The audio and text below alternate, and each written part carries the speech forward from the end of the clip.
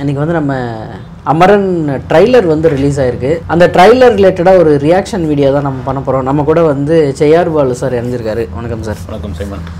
Trailer வந்து நம்ம எதிர்பார்த்துட்டு இருந்த ட்ரைலர்னு சொல்லலாம். ஏன்னா இது கோட் படத்தில் வந்து விஜய் அவர்கள் வந்து சிவகார்த்திகேயன் அவர்கிட்ட துப்பாக்கியை கொடுத்த அப்புறம் ரிலீஸ் ஆகிற படம். இதுலேயும் துப்பாக்கி தான் இருக்கு. இதில் எங்கே பார்த்தாலும் துப்பாக்கி தான் இருக்குன்னு நினைக்கிறேன். ட்ரைலர் பார்த்துருவோம் சார்.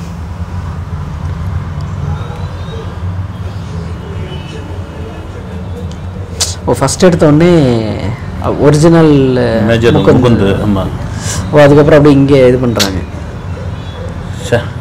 அந்த எமோஷனலாக கொண்டு போயிடுறாங்கல்ல சார் பார்க்கும்போது. உண்மையிலேயே வந்து அவர் சொல்லும் பொழுது மேஜர் முகுந்த் அவங்க குழந்தைய வச்சுட்டு அச்சமில்லைன்னு சொல்லும் பொழுது டக்குன்னு கட் பண்ணோன்னே சிவகார்த்திகேயன் போது எமோஷனல் ஆகிடுச்சு. வந்து ரொம்ப சூப்பராக பண்ணியிருக்காங்க சார். ஏன்னா ஃபர்ஸ்ட் எடுத்தோடனே நான் ஏதோ ஆக்ஷனாக ஏதாவது வரும் அப்படின்னு நினச்சேன். நான் டக்குன்னு பார்த்தோன்னே அதான் தெரியல. அந்த ராஜ்கமல் ஃபிலிம்ஸு சோனியும் போட்டு முடித்த உடனே அவருடைய வாய்ஸ் அவர் குழந்தைய மடியில் வச்சு அந்த ஃபுட்டேஜ் அவங்க வச்சுருந்துக்கிறாங்க. என்ன ஒரு இது பாருங்கள். வந்து சூப்பராக இருக்குது சார் பார்க்கும்போதே.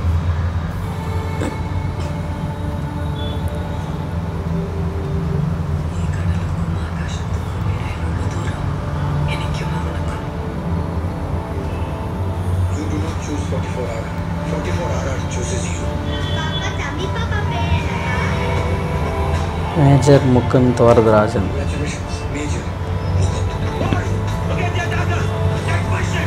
சார் ஃபிசிக்கெல்லாம் பயங்கரமாக மெயின்டைன் பண்ணுறாரு போல சார். இல்லை எனக்கு டக்குன்னு ராகுல் போஸ் உள்ளே வந்தார். ராகுல் போஸ் வந்தவொடனே விஸ்வரூபம் ஞாபகத்துக்கு வந்துச்சு. ஆமாம், சரியான ஒரு நடிகர்.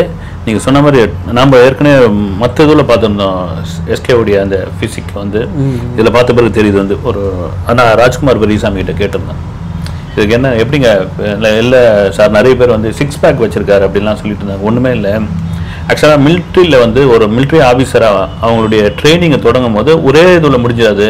அகாடமியாக மாறிக்கிட்டே இருக்கும், ப்ரொமோஷனும் ஆகிட்டே இருக்கும். ஒரு பக்கம் சர்வீஸும் பண்ணணும், இன்னொரு பக்கம் ட்ரைனிங் எடுக்கணும்.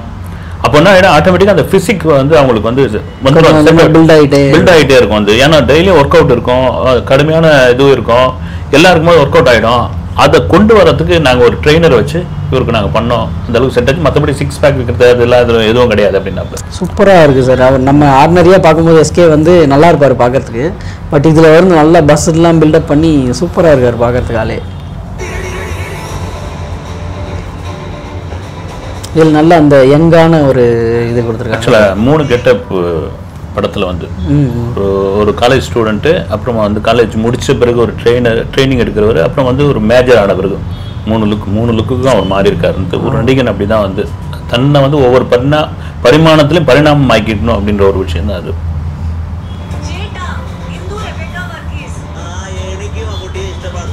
இந்த காலேஜ் போர்ஷன்லாம் நல்லா ஃபன்னியாக கொண்டு போயிருக்காரு. அது பார்க்கும்போது நல்லா ஜாலியாக இருக்கிற மாதிரி ஒரு. ஆக்சுவலாக வந்து அவங்க மேஜர் முகுந்தோடைய மனைவி வந்து திருமதி இந்து, ஒரு கிறிஸ்துவ பெண். அவங்க சொல்லியிருக்காங்க வந்து அதுதான் இங்கேயும் அப்படியே கொண்டு வராங்க பொழுது. இந்து தான் கரெக்டாக நேமே பொழுது சாய் பல்லவி நேமே. அதை மலையாளத்தில் சொல்கிறாப்புல என்ன சொல்கிறாரு ஆக்சுவலாக அது வந்து மம்முட்டி அப்படின்னு சொல்லி கூப்பிட்றாரு. அதுக்கு அவங்க வந்து சேட்டா மம்முட்டி இல்லை இந்து வர்கீஸ்ன்னு சொல்லி ஏதோ ஒரு பேர் சொல்கிறாங்க. நாங்கள் மம்முட்டின்னு தான் கூப்பிடுவோம் அப்படின்னு. ஆமாம், மம்முட்டி தான் நான் கூப்பிடுவேன் அப்படின்றாரு. Super sir. இந்த அம்மா போர்ஷனும் நல்ல எமோஷனலாக இருக்கும். ஆமாம், பாலச்சந்திர அவங்களுடைய மருமக. ஆமாம், சமீப காலமாக நல்லா பண்ணுறாங்க. அதுவும் மாமன்னுக்கு பிறகு நிறைய கேரக்டர், அம்மா கேரக்டர் நம்ம வழக்கமாக சரண்யா பொண்ணு தான் பார்த்து பழகிட்டோம். வந்து நல்லாவும் பண்ணிகிட்டு இருக்காங்க. வந்து சூப்பராக இருக்குது. வந்து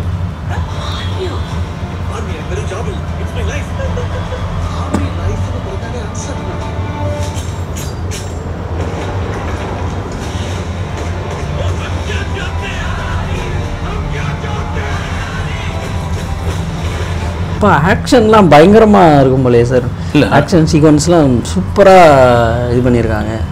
அது ஒன்றும் ஆக்ஷன் அன்பரிவ் மாஸ்டர்ஸ் தான் வந்து அது கூட சொல்லியிருந்தாங்க. வந்து இந்த படம் ஸ்கிரிப்ட் ரெடி பண்ணிவிட்டு ஆக்ஷனுக்கு யார் அப்படின்னு அன்பரிவ் ஃபோன் பண்ணி நான் தான் பேசினப்போ, சார் நாங்கள் இப்போ வந்து நீங்களும் காஷ்மீர் கதையை சொல்கிறீங்க, நாங்கள் லியோவில் காஷ்மீருக்குள்ளே தான் இருக்கிறோம், என்ன ஒரு கோஇன்சிடென்ட் பாருங்கள் அப்படின்னு சொல்லியிருந்தது. இது தவிர இதில் பார்த்தீங்கன்னா முன்னாடி அந்த காமிக்கிறாங்களே தீவிரவாதின்னு சொல்லக்கூடாது, வந்து அவங்க காமிக்கிறாங்க. மோஸ்ட்லி இது ஆக்சுவலாக இந்த இவருடைய அந்த ரைஃபிள் கிளப்போடைய நேம் வந்து ராஜ்புத். நீங்கள் பிரிட்டிஷ் வரலாறில் பார்த்தீங்கன்னா நம்ம இந்தியா வந்து மொழி வாரியாக ஒவ்வொருவா பிரிஞ்ச ஒரு நபர்கள் வந்து இப்போ உத்தரப்பிரதேசத்தில் ஒரு கலவரம் நடக்குதுன்னு வச்சுங்க, மெட்ராஸ் ரைஃபிள் அனுப்புவாங்க. வந்து அவனுக்கு வந்து அதெல்லாம் தெரியாது இந்தியான்னு, உத்தரப்பிரதேசக்காரன் அப்படின்னு அவன் அடிப்பான்.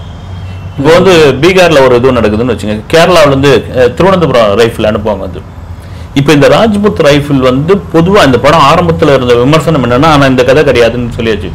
முஸ்லீமுக்கு எதிராக அதிகமாக இது பண்ணுவாங்க. இதுதான் ரொம்ப பழமையான பிரிட்டிஷ் இதுலேயே ரொம்ப பழமையான கிளப் இது, ஒவ்வொரு கம்பெனின்னு வாங்க அப்படின்னாங்க. அது அந்த கதை கிடையாதுங்க. இது எல்லாமே நாங்கள் பிரிவினைவாதம் தீவிரவாதம் அதெல்லாம் சொல்ல, மேஜர் முகுந்த் வரதராஜனுடைய ஒரு பயோபிக்கை சொல்லியிருக்கிறோம். அது வெறும் டாக்குமெண்ட்ரி தனமாக இல்லாமல் கமர்ஷியலாகவும் இருக்கும் அப்படின்னு சொல்லியிருந்தார். சார் டெக்னிக்கல் ஒர்க்கு பார்க்கும்போது ரொம்ப சூப்பராக இருக்கு சார். அவர் கேமராமேன் சாய் வந்து பயங்கரமான ஒர்க் பண்ணியிருக்காரு அப்படின்ற மாதிரி. முதல் படம் அவருக்கு வந்து அதான் பேசிகிட்டு இருக்கும்போது ரத்னவேல் கிட்ட இருந்திருக்காரு. வந்து ரத்னவேல் சேது படத்தினுடைய கேமராமேன். அதை தாண்டி இன்னைக்கு தெலுங்குல மோஸ்ட் வாண்டட் கேமராமேன் அவர் தான்.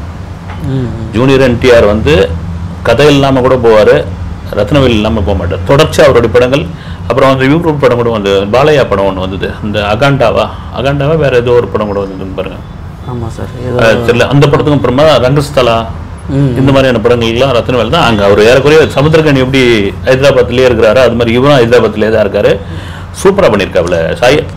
அதுதான் சொன்னாப்புல, இது வந்து கமலஹாசனுடைய சாய்ஸ் ஆகுது. ஆமாம், அவர் தான் வந்து இவரை வச்சு ஒர்க் பண்ணுங்க அப்படின்னு. கமல் வந்து நல்ல திறமைசாலிகளை வந்து கரெக்டாக தேர்ந்தெடுத்துல ஒரு பெரிய கெட்டிக்காரர்.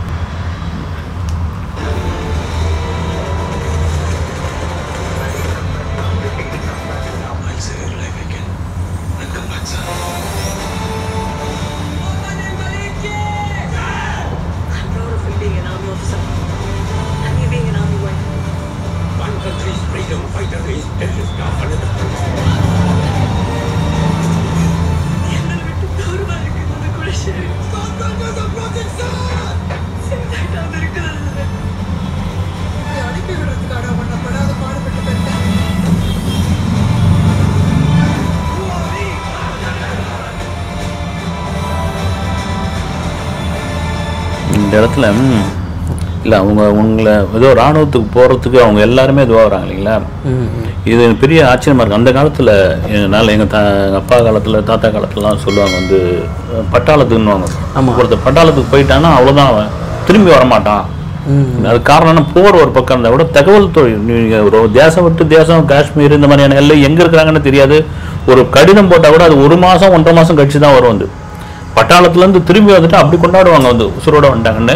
இன்னும் அந்த ஒரு இன்செக்யூர்டான ஒரு குணம் வந்து பொதுவாக உண்டு பெற்றவங்களுக்கு. அது மரபுலேயே ஊறி போச்சான்னு நான் தெரியல. வந்து இன்னும் வந்து இன்னைக்கு எவ்வளோ நினச்ச உடனே பேசலாம், உடனே விடுப்பு கூட கொடுப்பாங்க, இதெல்லாம் இருக்குது. ஆனாலும் வந்து அந்த கேரக்டர் நான் என்னுடைய இராணுவம் வந்து இராணுவத்தில் வந்து எனக்கு வேலை கிடையாது, அது என்னுடைய வாழ்க்கைன்னு சொல்கிற அந்த டயலாக் வந்து பிரமாதமாக இருக்குது.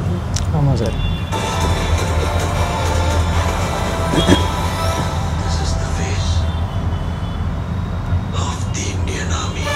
இந்த டைலாகும் பயங்கரமாக இருக்குது sir. This is the face of the Indian army அப்படின்னும் போது நமக்கே ஒரு மாதிரி இல்லை இதுதாங்க வேணும் உங்களுக்கு.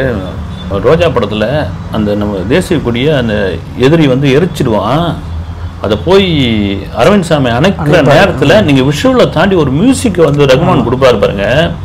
நல்லா தியேட்டரில் ஒரு மாதிரி ஆகிட்டாங்க. தியேட்டரில் நான் காஞ்சிபுரத்தில் தான் அந்த படம் பார்த்து எழுந்து கைத்தட்டி விசில் அடிக்க ஆரம்பிச்சிட்டாங்க.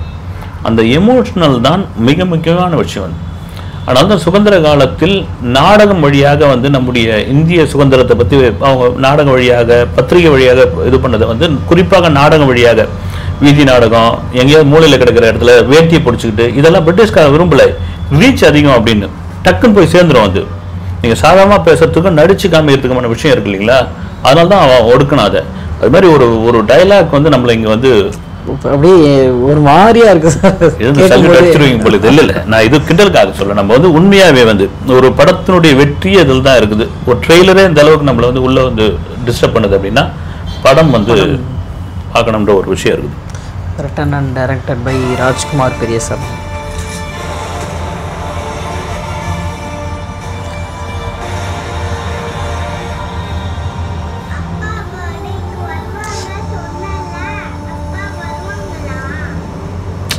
சூப்பர்.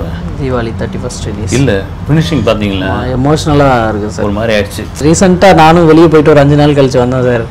அப்போ என் பொண்ணு வந்த உடனே பண்ணதெல்லாம் பார்க்கும்போது எனக்கே ரொம்ப எமோஷனலாக இருந்துச்சு. அப்படி இருக்கும்போது ஒரு குட்டி பொண்ணு வந்து அப்பா பர்த்டே வருவாங்களான்னு கேட்கும்போது பொம்பளை குழந்தைங்களுக்கு வந்து அப்பாக்கள் மேலே தான் ரொம்ப விருப்பம் வந்து. நீங்கள் ரொம்ப பெண் குழந்தைங்களுடைய இது அதுதான். அப்பா தான் அவங்களுடைய ஆதர்ச நாயகன். அவங்க தான் அப்படிங்கும்போது ரொம்ப நமக்கே ஒரு மாதிரியா இருந்தது. ஓப்பனிங்லேருந்து அச்சமில்லைன்னு மடியில் ஒரு அப்பா கொஞ்சிக்கிட்டு இருக்காரு. கடைசியில் வந்து அப்பா வருவாங்கன்ற இடத்துல இந்த படம் நீங்கள் எழுதி வச்சுக்கோங்க. வந்து நான் மிகைப்படுத்திலாம் சொல்ல, இதுதாங்க வேணும், இதுதான் திரும்ப திரும்ப சொல்கிறது. என் படம் ஏன் ஓடலை இது நம்ம ட்ரெய்லர் வச்சு இது ஒரு ஜட்மெண்ட்டுக்கு வரோம். இதுலேயே வந்து இவ்வளோ விஷயங்கள் கொண்டு வராங்கன்னா படத்தில் இதுலேருந்து ஒரு 3 மடங்கு படத்தில் கொடுத்துட்டாங்கன்னா கன்ஃபார்ம் வெற்றி. நம்ம ட்ரெய்லர் ரியாக்ஷன் பண்ண வீடியோஸ் எல்லாமே ஏதாவது ஒன்று ஏற்கனவே பார்த்த இடத்துல இருந்து இருக்கும். நான் அதை குறிப்பிட்டு எனக்கு வந்து அது வந்துகிட்டே இருக்கும். இதில் வந்து எதுவுமே எனக்கு முன்னாடி பார்த்த மாதிரி இல்லை சார், எல்லாமே புதுசாக இருக்குது. அப்படி இருக்கும்போதே நமக்கு அது அந்த படமே நமக்கு வந்து ஏதோ ஒரு கனெக்ஷனை ஏற்படுத்துகிற மாதிரி ஒரு ஃபீல். உங்களுக்கு வந்து பொதுவாக நானும் அப்படி தான் நினச்சேன். வந்து ஒரு இந்திய ராணுவம் சம்மந்தமான ஒரு கதை, இந்திய ராணுவ வீரருடைய கதை, ஒரு காஷ்மீர் பின்னணியில் நடக்கிற கதை. ஏன்னா இந்திய சினிமாவில் அவ்வளோ படங்கள் வந்துருச்சு. நீங்கள் தமிழ் சினிமாவில் என்னை பொறுத்த வரைக்கும் உங்களுக்கு எதுவும் தெரியும், என்ன விதத்துக்கு மாஸ்டர் பீஸ் வந்து ரோஜா தான். அது ஒரு ராணுவ கதையை இப்போ சொல்லிச்சே இல்லையோ வந்து, ஆனால் ஒரு காஷ்மீர் கதையை ஒரு நமக்கான ஒரு நாட்டோடைய பற்றே, ஒரு சுதந்திர உணர்வை, ஒரு ராணுவத்தினுடைய பாதுகாப்பு விஷயங்களை சொன்ன ஒரு படம் வந்து. அதில் ஒரு லவ் இருக்கும், ஒரு சென்டிமெண்ட் இருக்கும், ஒரு ஃபேமிலி இருக்கும், எல்லாமே இருக்கும். எனக்கு அதுக்கப்புறம் பார்த்தீங்கன்னா இந்த ட்ரெய்லர் பார்க்கும்போது அமரன் வந்து அப்படி ஒரு ஃப்ளேவரில் கரெக்டாக கொடுத்துருக்கிற ஒரு மேஜர் முகுந்த் வரதராஜோட பயோபிக்காக இருந்தாலும் இதில் எல்லா விஷயத்தையும் சொல்லியிருக்காங்கன்னு தான் தோணுது. எனக்கு டைரக்டர் தான் முக்கியமான ஒரு விஷயம். ரங்குன்னு ஒரு படம் 2012 எடுத்த படம்னு நினைக்கிறேன். அவர் ஒரு இன்சிடென்ட் ஒன்று சொன்னாருங்க, அது இங்கே நம்ம சொல்லி ஆகணும். ஆக்சுவலாக ரங்குன் படத்தை வந்து சச்சிஜோதி ஃபிலிம்ஸ் தான் தயாரிக்கிறதா இருந்தது. அந்த படம் தயாரிக்கிறதுக்கு மயிலாப்பூர் சிஐடி காலனில் தான் ஆஃபீஸ் போட்டு கொடுக்குறாங்களாம். அந்த ஆஃபீஸ் வந்து ஓப்பனிங் டே அன்றைக்கி தான் டிவியில் ஸ்க்ரோலிங்கில் ஓடிட்டுருக்கான்.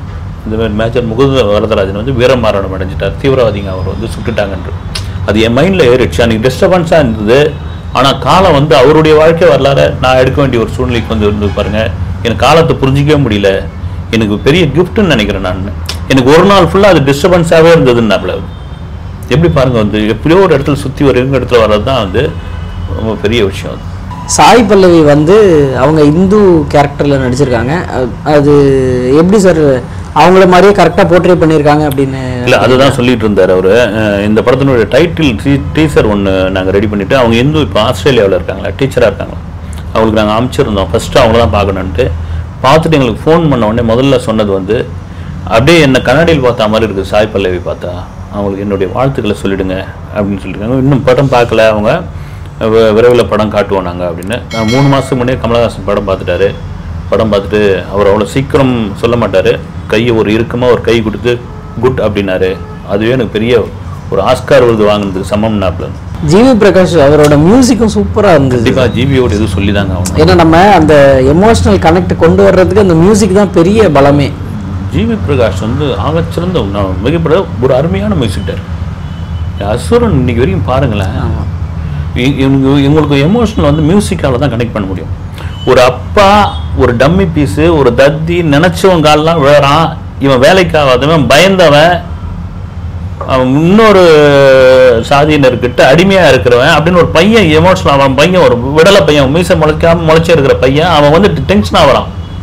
ஒரு கட்டத்தில் அந்த பையன் மாட்டிக்கிறான் போது அந்த அப்பா அசுரனா மாறலாம் பாருங்க. அங்கே ஒரு பிஜிஎம் கொடுப்பாப்புல ஜிவி பிரகாஷ். அந்த படத்தினுடைய பெரிய பலமே அதுதான். உண்மையிலே அமரனில் ஒரு பெரிய பேக் போன் வந்து மியூசிக்காக தான் இருக்குன்னு நினைக்கிறேன். படம் ரிலீஸ் ஆகும்போது எப்படி இருக்குன்னு பார்த்துட்டு ரிவ்யூ பண்ணுவாங்க சார். நன்றி சார். வணக்கம்.